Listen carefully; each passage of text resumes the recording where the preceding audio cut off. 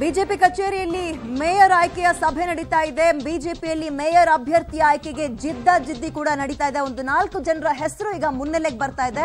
4 ಕಾರ್ಪೊರೇಟರ್ಗಳ ನಡುವೆ ಈಗ ಭಾರಿ ಪೈಪೋಟಿ ಏರ್ಪಟ್ಟಿದೆ. ಆ 4 ಯಾರು ಅಂತ ನೋಡೋದಾದ್ರೆ ಮುನೇಂದ್ರ ಕುಮಾರ್, ಎಲ್ ಶ್ರೀನಿವಾಸ್, ಪದ್ಮನಾಭ ರೆಡ್ಡಿ, ಬಾಲಕೃಷ್ಣ ಹೆಸರು ಪ್ರಸ್ತಾಪ ಆಗ್ತಾ ಇದೆ. 4 ಕಾರ್ಪೊರೇಟರ್ಗಳ ಹೆಸರು ಈಗ ಬೆಂಗಳೂರು ಬಿಜೆಪಿ ಕಚೇರಿಯಲ್ಲಿ ಒಂದು ಸಭೆ ನಡೀತಾ ಇದೆ. ಯಾರನ್ನ ಆಯ್ಕೆ ಮಾಡಬೇಕು ಅನ್ನುವಂತಹ ವಿಚಾರಕ್ಕೆ ಸಂಬಂಧಪಟ್ಟಂತೆ ನಳಿನ್ ಕುಮಾರ್ ಕಟೀಲ್ ಅವರ ನೇತೃತ್ವದಲ್ಲಿ ಒಂದು ಸಭೆ ನಡೀತಾ ಇದೆ. 4 ಹೆಸರು ಮುನೇಂದ್ರ ಕುಮಾರ್, ಎಲ್ ಶ್ರೀನಿವಾಸ್, ಪದ್ಮನಾಭ ರೆಡ್ಡಿ ಹಾಗೂ ಬಾಲಕೃಷ್ಣ ಹೆಸರು ಪ್ರಸ್ತಾಪ ಆಗಿದೆ.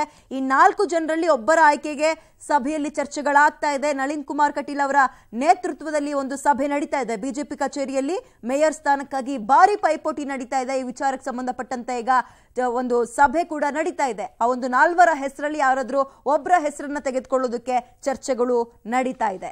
ಹೆಚ್ಚಿನ ಡೀಟೇಲ್ಸ್ ನಮ್ಮ ಪ್ರತಿನಿಧಿ ಮಾರುತಿ ನೀಡ್ತಾರೆ. ಮಾರುತಿ, ಅಂತಿಮವಾಗಿ ಏನಾಗಬಹುದು, ಯಾರ ಹೆಸರು ಮುನ್ನೆಲೆಗೆ ಬರಬಹುದು?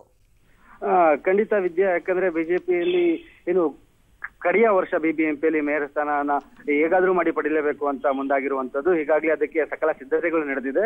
ಈಗ ಮೇಯರ್ ಸ್ಥಾನಕ್ಕೆ 4 ಹೆಸರುಗಳು ಮುಂಚಿನಲ್ಲಿ ಕೇಳಿ ಬರ್ತಿರುವಂತದ್ದು. ಒಂದು ಪದ್ಮನಾಭ ರೆಡ್ಡಿ, ಮುನೇಂದ್ರ ಕುಮಾರ್, ಮತ್ತೆ ಬಾಲಕೃಷ್ಣ, ಇನ್ನೊಂದು ಹೆಸರು ಎಲ್ ಶ್ರೀನಿವಾಸ್. ಈ 4 ಜನರಲ್ಲಿ ಒಬ್ಬರ ಹೆಸರನ್ನ ಫೈನಲ್ ಮಾಡಬೇಕಾಗಿದೆ.